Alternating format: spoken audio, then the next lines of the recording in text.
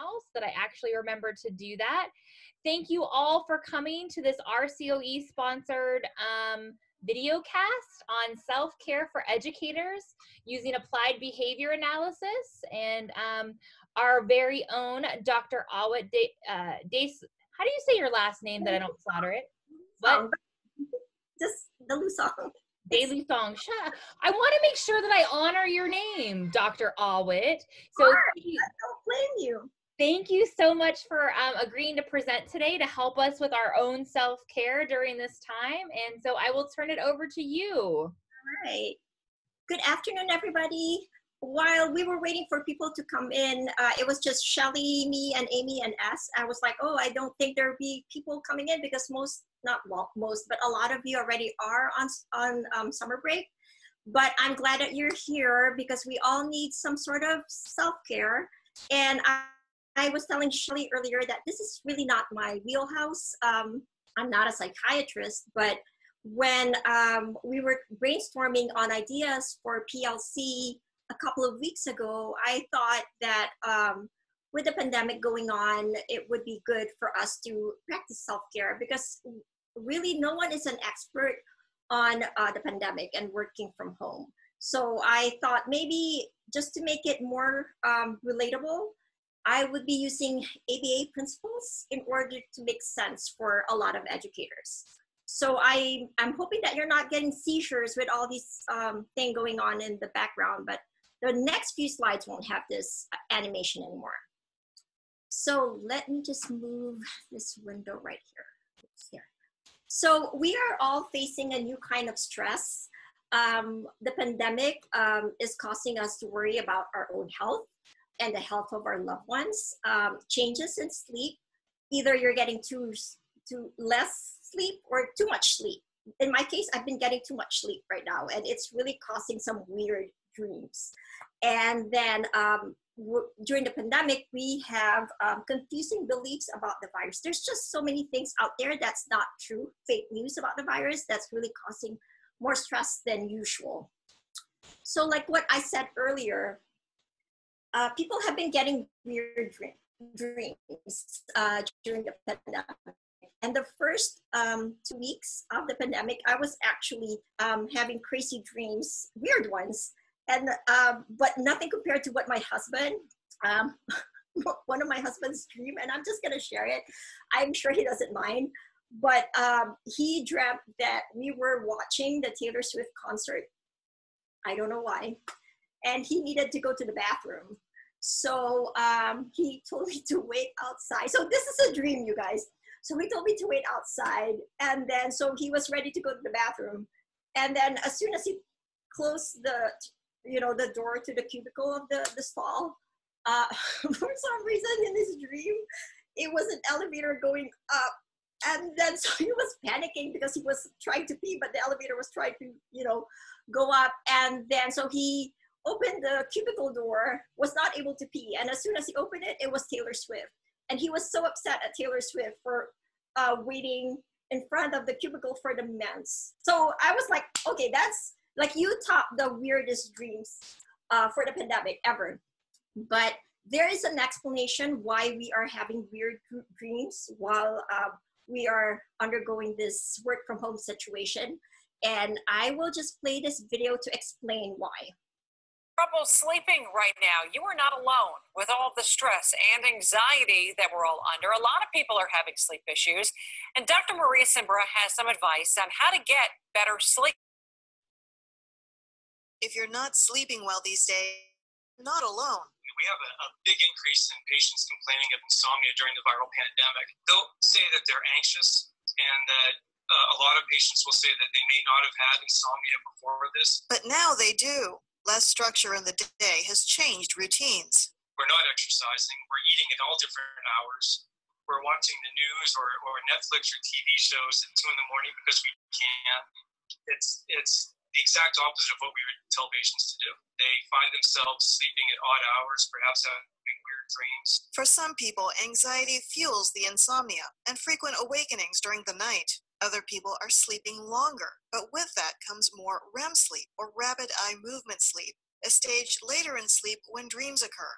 Some of these can be vivid or disturbing. I think it's stress, and it's our body's way to try to sort out what's going on. Dreams try to help you make sense of things that happen. They also help solidify memories and put a psychological component to like, how do you feel about what happened. Between February and March, filled prescriptions for sleeping pills, anti-anxiety medicines, and antidepressants jumped 21%. Lately, Dr. Shade has been prescribing sleep medicines more, which he says is okay for the short term. But the pandemic may not be over quickly. If the insomnia is due to anxiety or depression, that needs treated a little bit differently in a long-term manner. Because healthy sleep contributes to a healthy immune system, he has this advice. Keeping that sleep-wake time, even though your schedule is all over the place, is one of the most important things you can do. Aim for 7 to 9 hours consistently. I'm Dr. Maria Simbra, KDKA News. So Trouble sleeping right. So hopefully that video kind of explains why we're having all these weird dreams. It's really, when I was really researching about it, it's mostly we have more rapid eye movement, which means that we are probably getting longer sleep hours. And it means that when we sleep longer, we dream more. So that's why we're getting all these vivid, weird dreams. And then aside from having those dreams, we're also working from home, which is really difficult because we really did not sign up for a work from home situation being in the education field. If you're a teacher or an instructional assistant or working for RCOE in a capacity of an educator, you are working alongside with your kids who you are homeschooling right now. And I don't know about you guys, but if you've heard about the saying about the cobbler, having the son of the cobbler has the worst shoes in town, it basically means that you might be a great teacher, but then you are not as effective of a teacher when it comes to your own children. And I myself could attest to that. I believe that I have some skills with behaviors with other students and other individuals. But when it comes to my own son, I question myself, and my husband questions me as well. And he's like, are you sure you know what you're doing? Because Ethan's not listening to you. But I think there's that fine line between being a parent and being a behaviorist, being a parent and being a teacher. So it's really causing more stress for a lot of our teachers because they're not only teaching their students online, but they're also trying to homeschool their kids. And then it's really difficult separating work life with home life at the moment. When we were driving to our school sites, when we're driving to our offices, we kind of have that natural break during the drive. Like when we get home, we kind of have to turn off, or not really have to turn off, but it's an automatic response that, all right, I'm already home, so I'm gonna switch off the work mode brain. But now since we're working from home, everything is all meshed together, and you kind of don't have that clear boundary as to, is this work or is this home life? So it kind of blends together. So it's causing more stress. And then video calls like Zoom tend to be very intrusive to our privacy. Like I feel like people are judging my living room, or people are judging, my workspace. And so there's that intrusion that a lot of people feel. And then we're working in unsuitable places in our home. As teachers, we really don't have, most of us don't have an home office, because we really don't need one. And now we're using our kitchen table. We're using our bedroom to do office work. So it's really not suitable, the setup that we have. And then having that Zoom conferences and, just working through the internet, it's not really personal. It's hard being collaborative with others when it's just, it's not 3D, it's 2D. You're just looking at the screen and trying your best to interpret what other people are saying. And working from home, you feel isolated. You are used to having people go in and out of your classroom. You're used to people, having lunch with you in the lunchroom. Now you don't have that. And then like what I said earlier, we did not sign up for, a work from home situation. We are educators, and that human connection for us is really important. So it's one of the things that's causing more stress for us. And then I don't know if you guys heard about Zoom being so draining. So I did a research on why Zoom can be draining for a lot of people.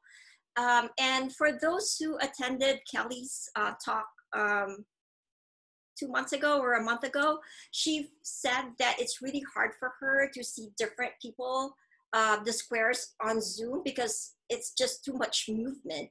And then the tendency, I'm doing a training, I kind of read the room and like see, oh, she's getting sleepy. Oh, this person is not paying attention. So I kind of have to adjust my tone, adjust my jokes, adjust my, my cadence when I'm doing the training based on what I see. But now that everyone is either turning their videos off or they're just staring at the screen, it's really hard for me to see if you are understanding what I'm saying. So in a sense, our brain is working double time. So it's causing us to be more anxious and be more depleted at the end of the meeting.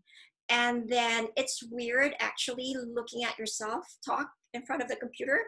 And I am looking at myself now and I was like, oh my gosh, use my hands a lot. So it's that constant, mirroring of what you're doing that's also draining. And then with a work from home situation, it's always, the work is always on the computer, and there's no change in scenery. Whereas when we're in the classroom setting, we go out to the gym, we go out for a walk, we go to the cafeteria. So there's always that change of scenery. And working from home, we don't have that anymore. So we have that loss of connection and loss of compartmentalization.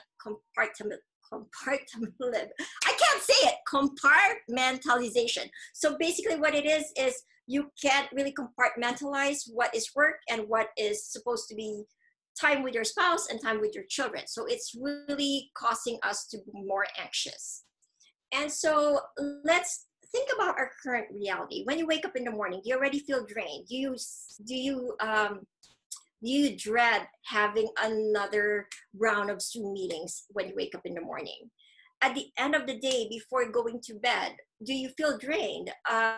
For me, my threshold for Zoom meetings is at 2 meetings a day. Anything more than 2, it causes me to just zone out by the time it's 1 o'clock in the afternoon, because it's not as personal, and it's just really like staring at the screen. I feel like I need my eyes to be reevaluated, because I feel like I can't see with my regular glasses anymore. And then when we are trying to reflect about our current career, about this teaching, distance learning, how do you feel about it? Because I, for one, miss going to the classrooms. I miss going to the sites. I just feel that I did not sign up to be a work from home person, and I feel like I'm less productive working from home. So if I reflect on my current situation, I feel like I have more to offer than just working in front of the computer. So that's how I feel. And so it's really important for us to think about how we could practice self-care, because before we can take care of others, before we could take care of our students and their parents, because at the moment, you're really not just handling students, you're also handling parents. And for the most part, I think 90% of our communication is through the parents. Before you could take care of them, we need to take care of ourselves. So we have to make sure that we take care of our physical and mental health in order for us to be more resilient and to recover from the setbacks that we have with this pandemic and with all these riots going on at the moment. So here comes the ABA part of trying to analyze why we don't practice self-care more than we should. So I know that most of you have attended my trainings and you've heard about the 4 functions of behavior, about escape, attention, access, or automatic reinforcement. So think about those functions of behavior in the sense of self-care. What is causing you to escape from taking care of yourself? Think about it. What is it that you feel need more attention other than yourself when you are trying to figure out how you could practice self-care? Are you providing more attention to other people, or providing more attention to work than yourself? So think about that. And then when you are thinking self-care, are you trying to access things? Do you think work is more important at the moment than your own well-being? Or for automatic reinforcement, are you just content with what you're doing, that you feel that I don't need to practice self-care because I'm busy with what I'm doing, and at the moment this is what's making me, you know, thrive? Working, emailing, all these things, it's just who I am, and I'm comfortable with this, so I don't need to like step out of, you know, my comfort zone and practice self-care, because that's not my thing. So think about why we're not doing self-care along that lens of the functions of behavior, just so we have that starting point. What is it in your current situation that is that's preventing you from practicing self-care? So just think about it. And then when you hear me do my trainings, I always say it takes 21 days to form a habit, and then 90 days to form a lifestyle. So here are some tips for us to be able to become more effective and efficient when we're working from home. So first is, let me just move you guys because it's blocking the other side. So make a list of the things you need to do at specific time slots.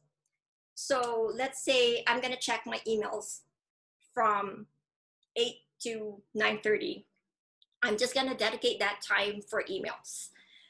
And then I'm gonna dedicate 12 o'clock to 1 o'clock just for getting in touch with parents through phone calls. So if you have a designated time slot for specific assignments that you need to do, it will make your life easier instead of just having the whole day randomly trying to catch up on a lot of things. And so you group your tasks together.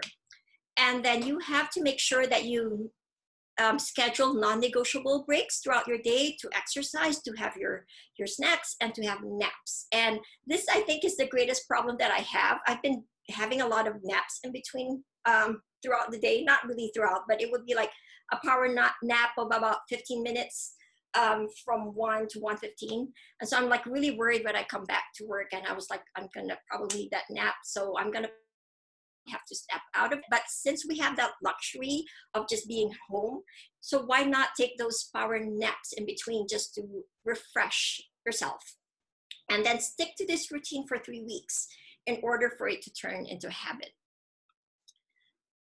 And then this one I grabbed from one of the websites for teachers. And then they said that when we're working from home, the computer has to be at least an arm length away from your face, so about 25 inches, to make sure that your eyes are well rested and it's not straining. And you have to follow the 20-20-20 rule, so to reduce eye strain. So for every 20 minutes, look at something 20 feet away. So it could be the tree outside, or it could be, you know, a plant, or whatever it is that's soothing, for at least 20 seconds. And it helps you reestablish yourself and become more refreshed, because it doesn't, like, you're not staring at the screen all the time. And then the idea is also for us to get up every 15 minutes for every 2 hours, just so we're not stuck at home, and I'm not stuck in the couch and being a couch potato. We have to make sure that we incorporate getting up at least 15 minutes for every 2 hours. And then alternate every 30 minutes sitting at a desk and standing. So you can see a picture of what a teacher did. You know how our secretaries have the very desk where it goes up and down, and we don't have that luxury at home, but we could improvise and just get, you know, one of the boxes that from Amazon, and just so put it on top of your computer, just so you have that capability of standing and sitting while you're doing your work. All right. So here comes the self-care part. And I'm going to share this video. I really feel that when I watched this video, it made a lot of sense. So think of it as watching it from a lens of yeah, I'm not taking care of myself. And a simple ice cream sundae makes a big difference in our life. So just think of it along that lens, that we need to do something for ourselves. And even if it's just 2 minutes of our life doing something for ourselves, it makes a big difference. So I want you to watch this video and really think about the power of doing self-care. Means everything. I'm gonna go talk to my stepdad. He deserves forgiveness.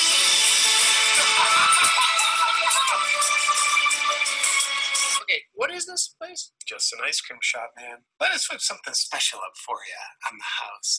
Do you usually go for something chocolatey, fruity, medicinal? Chocolatey? Are you drawn to fireworks or laser shows? Fireworks, I guess. And how does this taste? There's nothing on this spoon. Right. How does it taste? Yep. As expected. So I gotta get going. The orders were for Marcus and Patricia. Totally. Orders coming up. How long have you been paying off those credit cards? Sorry? Notice 4 in that wallet slot on the back of your phone. They look to have wear and tear and they send you an order. And holding down 3 jobs simultaneously? How do you... The black non-slip shoes from your bar back job, the paper cuts on your fingers from your weekend movie ticket tearing. Felt frustrating scrambling for cash to gain freedom. Never being free to take a break. All this work for other people, but when was the last time you took a moment for yourself? It's been a while. It's been a while. Yeah, it's the credit card thing. It's just like it feels so hard to get out from under it. I feel like I'm chipping away a little, but with the stress of all these jobs, I feel like I'm bad at least one of them at all times. My mom had this talk with me at Thanksgiving that scared me into realizing like I really need to take care of this now. The worst part is I feel like I could get a handle on all of this and be out of the woods on everything in like 3 months if I had just 1 second to slow down and catch up on everything. But I don't date, I don't have time or money. I have all these business ideas, but I can't get anything started because I can't afford to get anything off the credit. I'm drowning. I feel like I can't catch up on anything. I'm like Sunday. You don't need a Sunday. You need a Friday night. No, wait.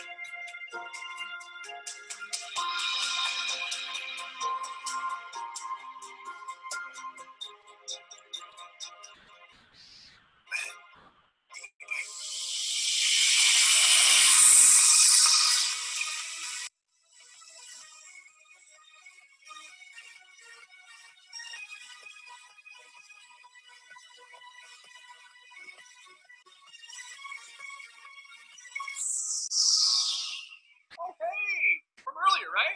This party's awesome, man. How long have I been here? 17 years. Oh, cool. I think I'm ready to go back. Sorry.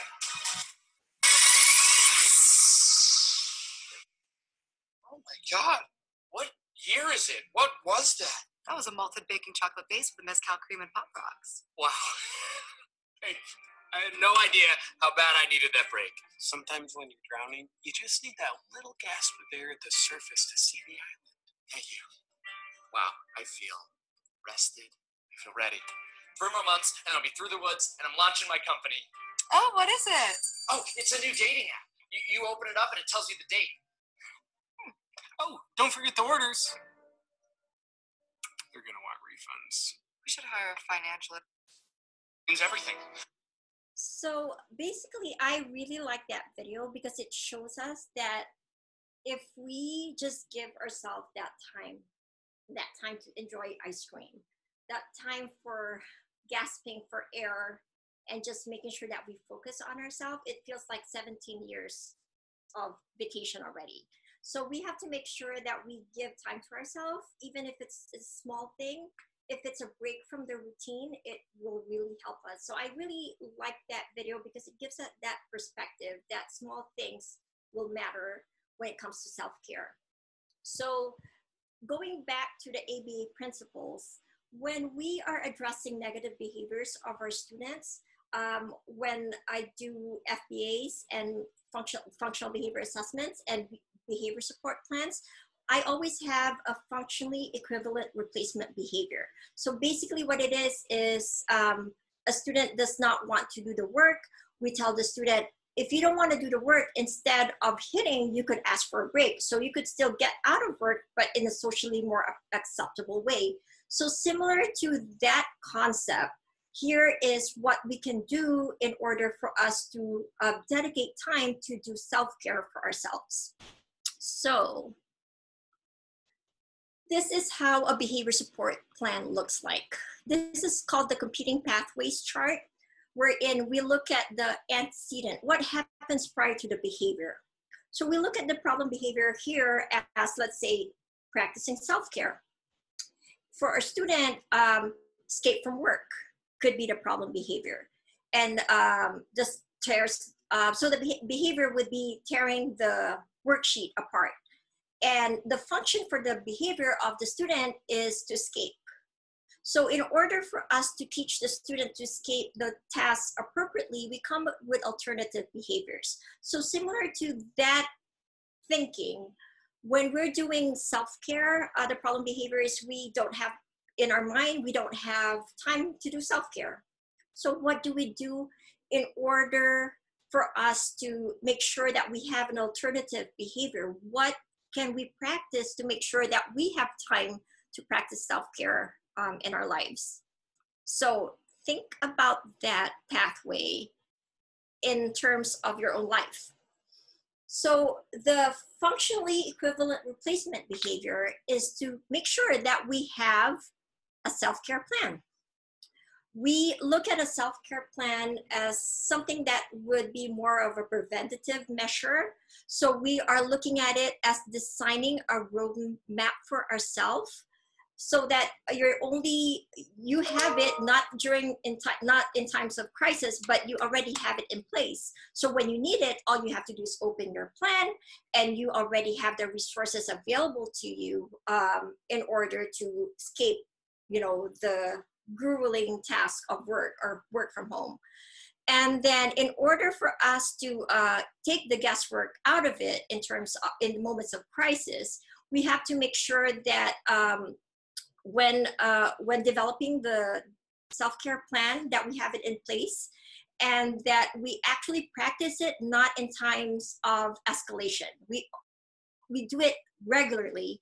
That way it becomes part of our routine, it becomes part of our habit, that within a few months it becomes a lifestyle. So really having a plan in place will help us become better at caring for ourselves.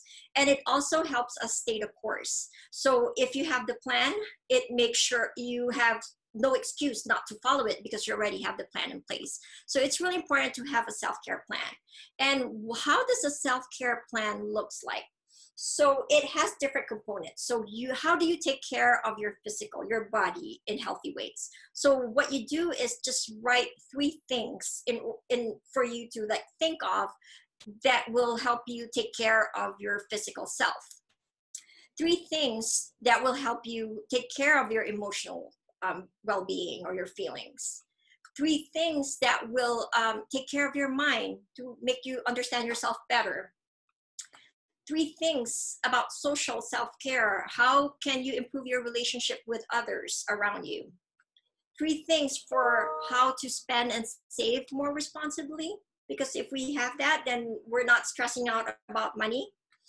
3 things, spiritual, it doesn't have to be religious, it just to gain perspective on life. What are the 3 things that you could do in order to gain perspective in life and become better at it? So the next several slides that I have, I actually downloaded this from a website. It has activities. I think it was 175 activities to practice self-care. And so I could send you that link so you have an idea of what you could do that is not going to cost you a lot of money in order to practice self-care. And what I did for the next probably 5 slides, I just underlined things that I could give examples for.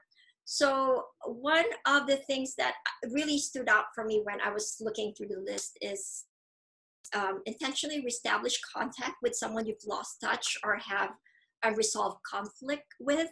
So when the pandemic started, and I know I shared this with my IBI team last week, when the pandemic started, it really made me think about the relationships that have gone sour, in part, with friends or work relationships. And I really took it upon myself to like reconnect with somebody that I haven't really talked to for the past 3 years, and it just to keep in touch and just say, do you need anything? Because she's kind of older and she's living on her own, and with the school closures and everything like that, I felt like it was my responsibility to just reach out to an old friend and see if she needs anything. And after doing that, it made me feel lighter.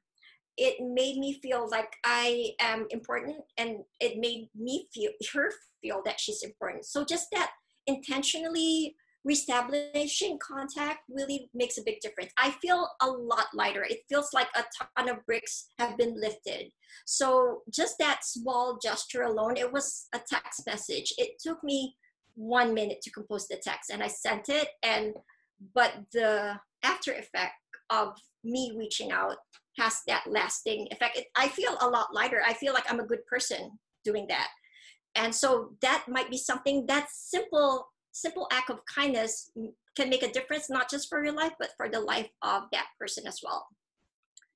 And then in the morning, you could listen to music that inspires you. And so maybe you could listen to this for a little bit.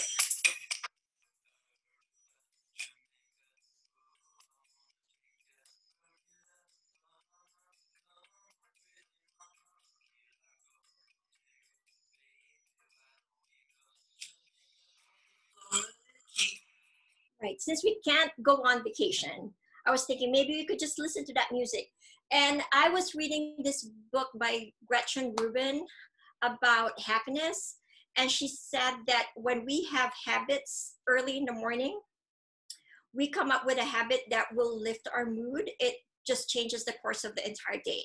So she was saying that some of the people that she researched, they said that just playing the music as soon as they get up in the morning, like a lively music or something that they really like, it just livens up the mood for the rest of the day. So maybe make it a habit.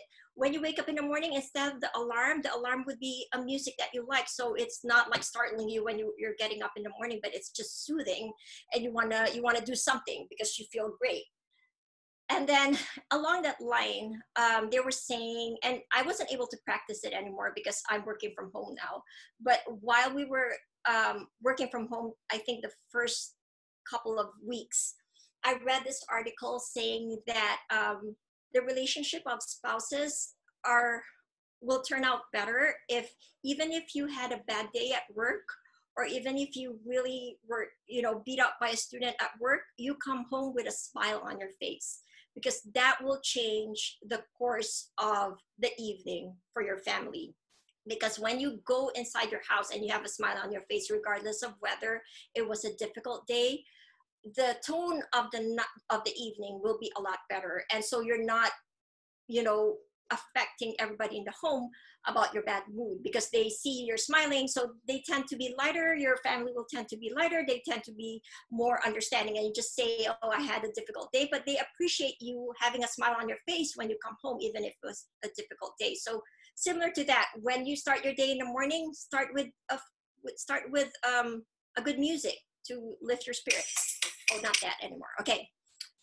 And then another way to practice self-care is to, if you have a pet, you stare at that pet and then contemplate about their existence. Were they born to make your life, a lot better?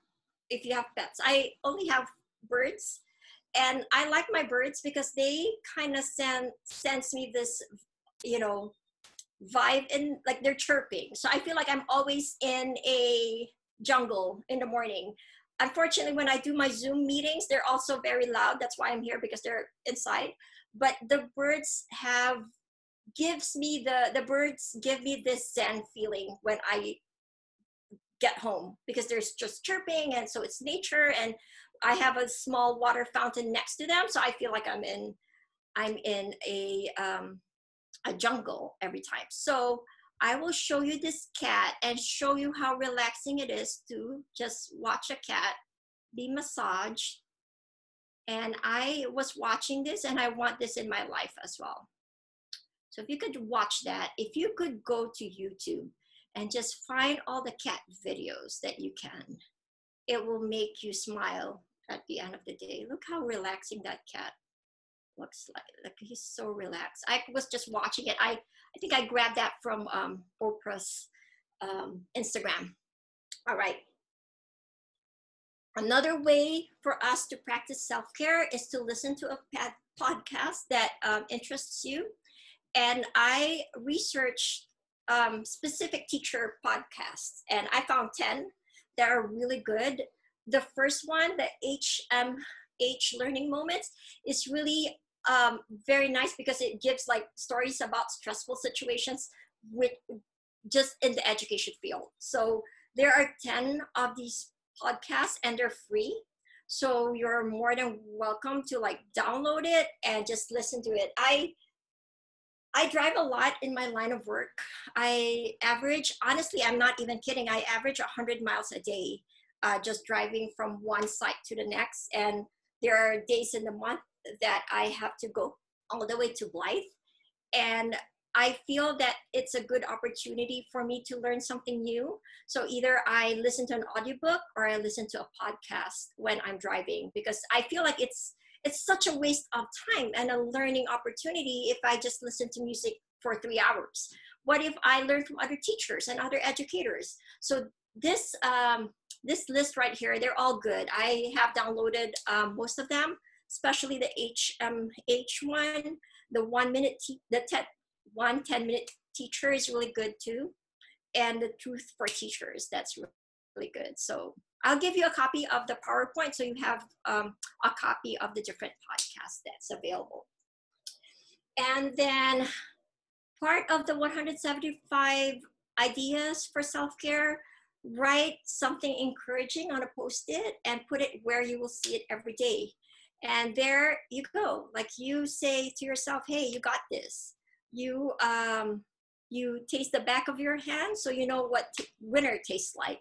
And so this is, I believe it's the cat, I forgot what the name of the website is, but it's about a cat having all these self-care ideas for the owner. And she puts it on her toilet seat. So when she wakes up in the morning, it's the first thing that she sees, and she changes it every day. So that's something that we could all practice. It doesn't cost us a thing. And I'm sure you have Post-its in your house from the school, right?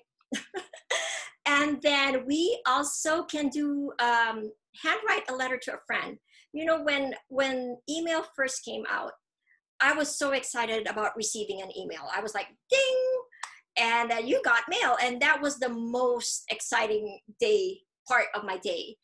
And then emails became so common that now I get more excited when I receive a handwritten note from either my mother-in-law. Unfortunately, my mother-in-law passed away, but she was one who always gave me handwritten birthday cards, handwritten out of the blue cards. And so when she passed away, I did not receive a lot of handwritten cards anymore.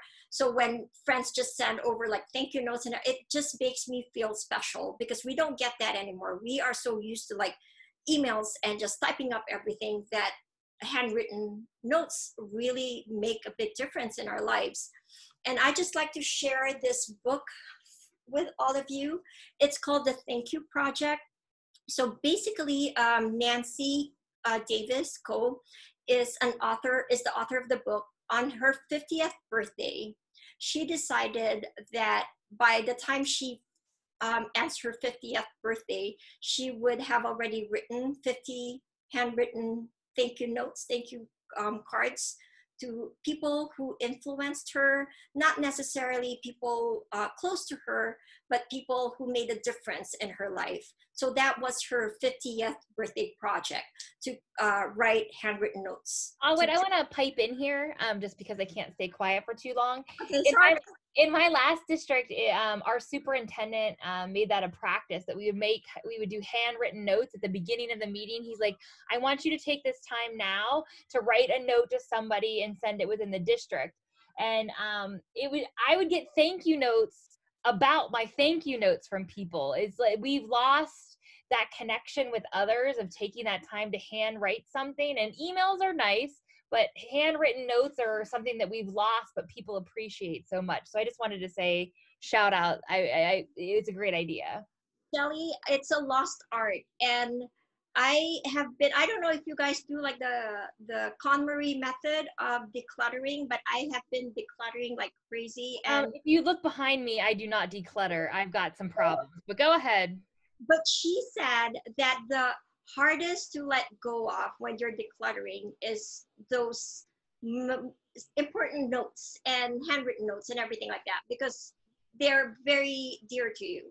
So she said that she's extreme. Like she wants like pictures thrown away and note cards thrown away. And that was the hardest for me to go through her book, because I could declutter my clothes. I could declutter all the books, in the house and everything else. But thank you notes, I feel that those, not thank you notes, just handwritten notes, just letters in general, I feel that I will treasure them for the rest of my life. And I feel bad, even if it's just a Christmas card that has a handwritten note of happy holidays and it has the name of December, I keep it because I feel like it's a lost art.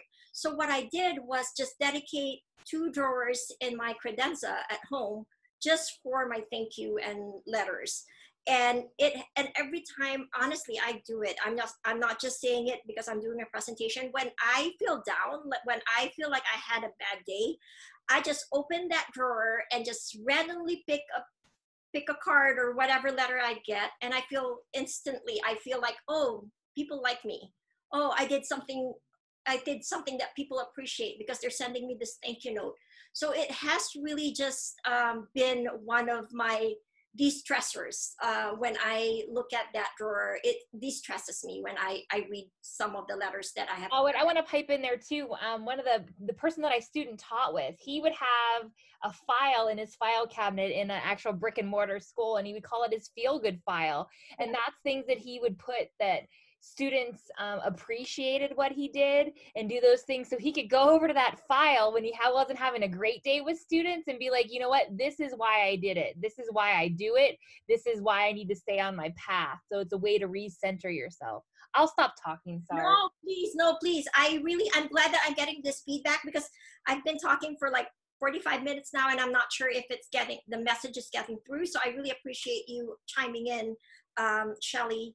But I did get this book because I'm not turning 50 yet, but I know that I really don't have the time to just write 50 letters in a year.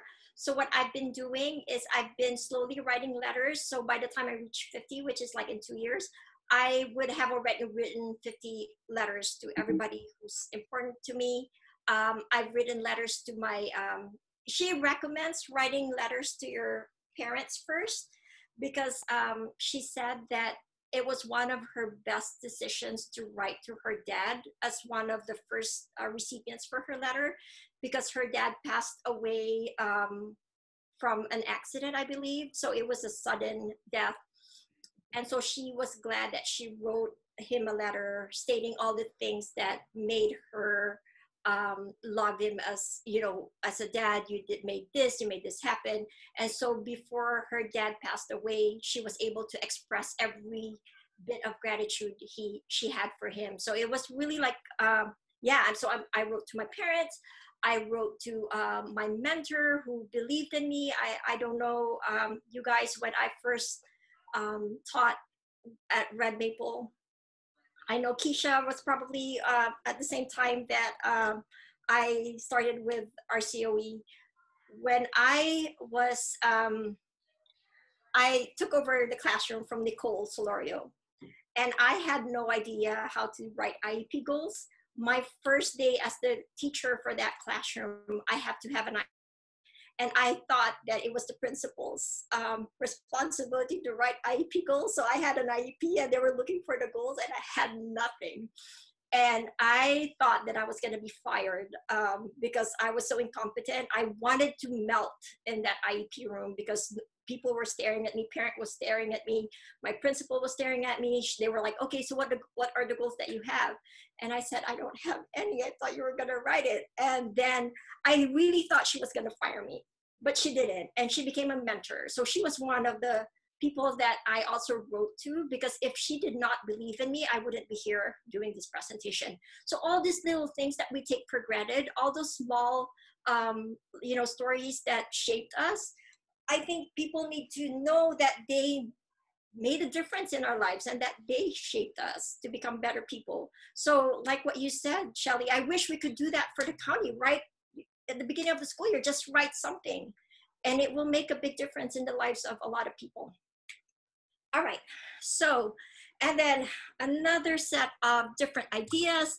You finished the sentence, I love myself because, and I was looking at the internet and I really like this Mr. Bean one, where he said that you better love yourself because you're the only person who will be with you for the rest of your life. So really, we have to make sure that we take care of ourselves, practice self-care, because they will all come and go, but you stay with yourself. So make sure that you practice self-care and love yourself as if your life depended on it. And then we allow ourselves to sleep in for an extra couple of hours during the weekend. I've been sleeping in when, prior to the pandemic, I would wake up, and Christina's here, like we'd wake up at 4 in the morning because we'd get last minute texts from behavior support assistants or one-on-ones who decided not to go to work that day. And so you're scrambling because it's a one-on-one position in a district, gen ed program. If no one shows up, then all hell will break loose. So like I really did not get a lot of sleep when prior to the pandemic for like the past 8 years. But I've been sleeping in and I feel that my mood is a lot better because I'm getting that extra, few minutes of sleep. So sleep, having enough sleep gives us better concentration. We have a better memory and recall. It helps with our creativity. I feel like I've been creative with this pandemic. There's just a lot of ideas floating in and out. And so I feel like maybe this is the time, when the pandemic started and I told my team about this. I always said, I can't do this project because I just don't have the time. Now I have so much time and I still haven't started the project. So I don't think it's the time that's the issue.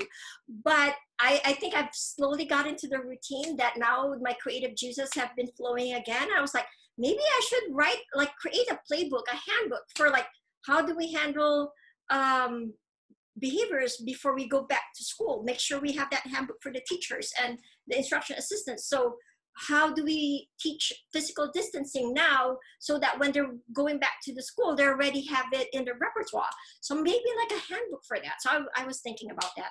It's just hard to import all the PDF file to a Word document without messing up the format. So I'm still in the process of doing that. It helps having a lot of sleep, not a lot of sleep, but enough sleep makes us make better decisions, and we don't focus much on the negative things, and our immune system is a lot stronger if we have enough sleep. So we are hopefully resistant to the COVID virus.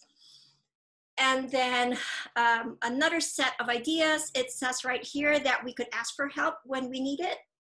And I really think this is really powerful, that a lot of us refuse to ask for help because we think that it's a sign of weakness for us, or that we're afraid that people will reject us asking for help. But this was really powerful when I was looking for quotes. Rather than being afraid to ask for help, remember this: when you ask somebody to help you, you are actually doing them a tremendous favor by giving them the opportunity to feel needed. And if I really reflect on this, I feel that when people ask for my help, I feel important. I feel like they think that I have something to offer. And it's always like us thinking that they don't want to help us, but in a way, when we ask for help and the people that we ask help from really wants to help, it's empowering them. It's giving them the opportunity to feel needed. So think of it that way as well, not just one-sided, but it's a symbiotic relationship. Asking for help and feeling needed, it goes both ways. And then I'm towards the end of the presentation, guys. Go dancing as if no one's watching. And I wanted to show you this video because there's no age limit to when it comes to dancing. And look at this dad go. Can you do that? Dad, people need you. They need you, Dad. I just don't know, guys. You can do this, Dad. We believe in you. You're right. I can do this.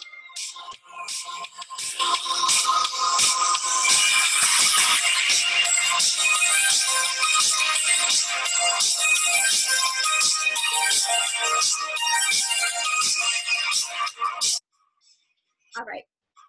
Can you do that? So that's Dad. And I feel that he actually had better moves than the younger ones.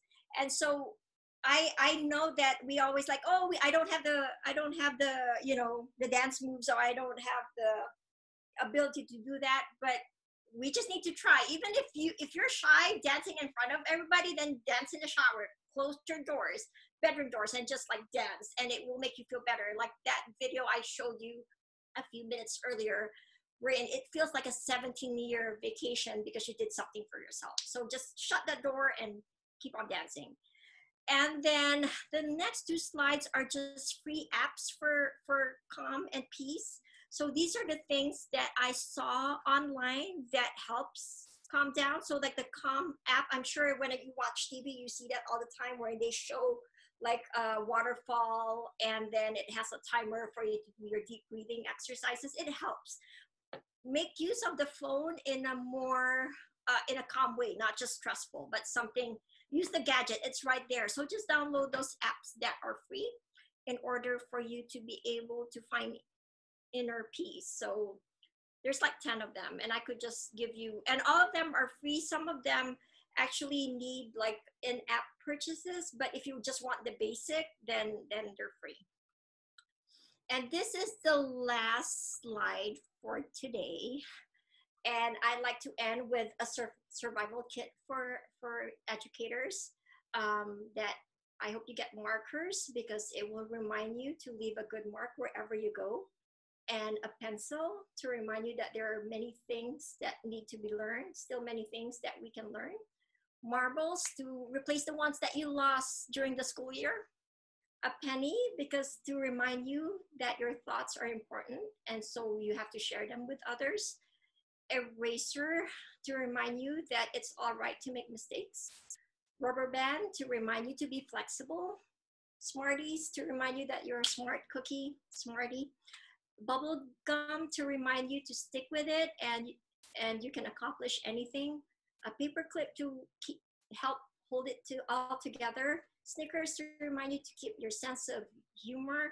And Lifesaver to remind you of the many times that you've been one. And I know most of us are in special ed, and you have no idea. As a parent, I am thankful for you guys choosing this field, because honestly, and I'm being 100% honest here, I don't think I would be in special ed if it weren't for Ethan. It was a career path that was an afterthought. I wasn't really trained. My PhD wasn't really on special ed, but I had to do like a 180-degree turn to go to special ed because I wanted to help my son. But you guys, you didn't, most of you, or probably all of you, do not have that experience to force you to special ed. You chose this path. And I'm just really grateful as a parent that there are teachers out there willing to get beaten up, willing to get spit at, willing to have all these difficult days and challenging days handling behaviors because it's your passion.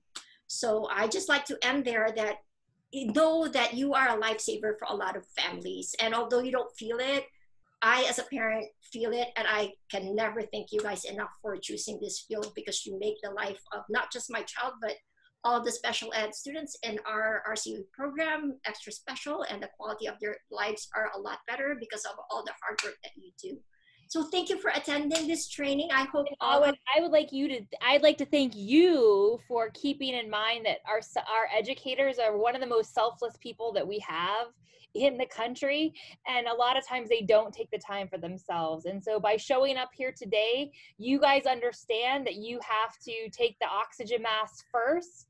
on this plane that we're building all at the same time. So I want to echo, thank you for knowing what our teachers need, Awit, and thank everybody for coming, for getting the oxygen they need. Sorry to interrupt you, Awit. I just wanted to get that in.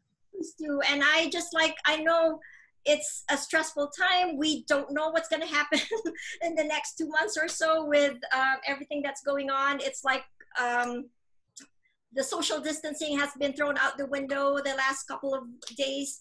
But I really hope you guys stay healthy and safe, because our students need us in the next 2 months. I'm not sure how it would look like with the setup that we have, but we need safe and healthy teachers so that when we eventually return back to work, your students are there ready to give you a hug, hopefully with a PPE.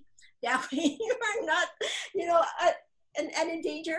But I am looking forward to seeing you guys again in person, hopefully soon, and hopefully in a safe manner. Thank you for attending today. Shelly, thank you for giving me the opportunity. I know it's out of character for me to do a training on self-care, but it was really something that I enjoyed doing. No. We all have talents, and you know what? Hearing things in different ways from different people is what gets through to people. So I am willing for anybody who wants to come to put things on. So I heard something that I needed to hear today. I need to schedule myself so that I make sure that I do things for myself. So I thank you. Lots of people asked for the resources. So if you don't mind sharing your PowerPoint, I'll get that out to everybody.